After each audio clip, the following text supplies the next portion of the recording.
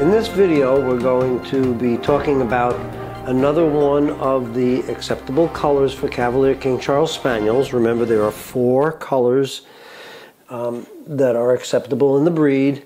The Blenheim, which is a brown and white. The tricolor, which is black and white with tan markings. The black and tan, which is, of course, black and tan. And the Ruby.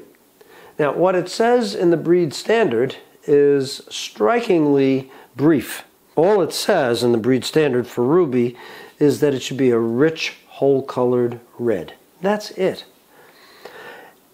So that sounds simple. It's like, okay, video's over, thank you, goodbye. But there's really a lot more to it. Because every Ruby is a solid red, we want to make sure that the pigment is deep. This is Bella here. Bella is still a youngster. So she has some growth to go, and there will, I'm sure, be changes in her coat. She may have some changes in her pigment because of the coat growth. But even now, as a young little puppy here, if you take a look at her side, right along here, she's got a very rich, almost chestnut color. And that's really what we look for. We don't want a faded tan. We want to get that nice, rich pigment. The ears will usually be lighter. I'm not exactly sure why that is. The same thing happens with Blenheims, who have the red-colored ears.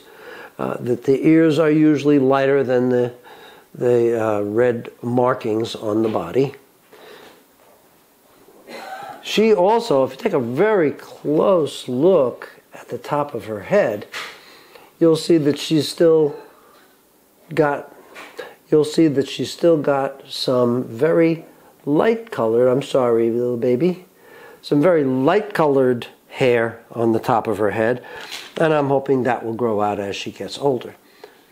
What I've found over the years of attending lots and lots of specialty shows, and for those of you who don't know, a specialty dog show is one where there's just one breed being exhibited. So I go to quite a few Cavalier specialty shows, and we might see 75 or 100 Cavaliers all in the same ring on the same day. And there will be, of course, a fair share of Ruby dogs there. And one of the things I've noticed is that the Rubies are probably the most difficult to get a really nice expression. A lot of judges at the dog shows look at the expression on the face. The head with a Cavalier is a very important part of the dog and is very characteristic of the breed. And the reason why it's so difficult to get a pleasing expression on the face of a Ruby is because they don't have the benefit of the markings that the other colors have.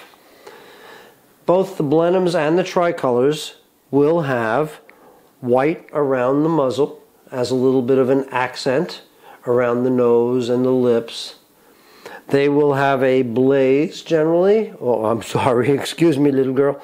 They will have a blaze generally running up the forehead and around to the back, which separates the colors. With a tricolor, you'll find black on both sides of that white blaze, and with a Blenheim, you'll find the reddish tan on both sides of that blaze.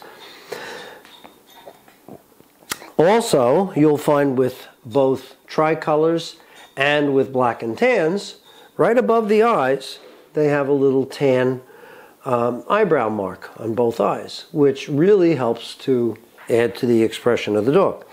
None of these things are present in the Ruby.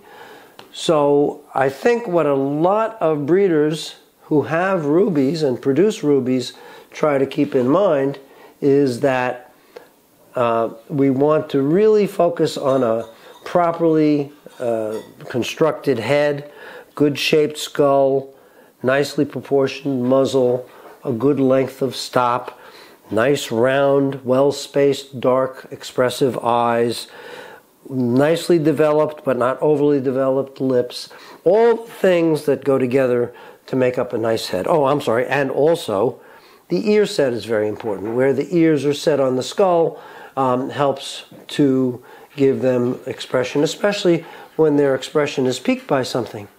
those ears tend to perk up just a little bit.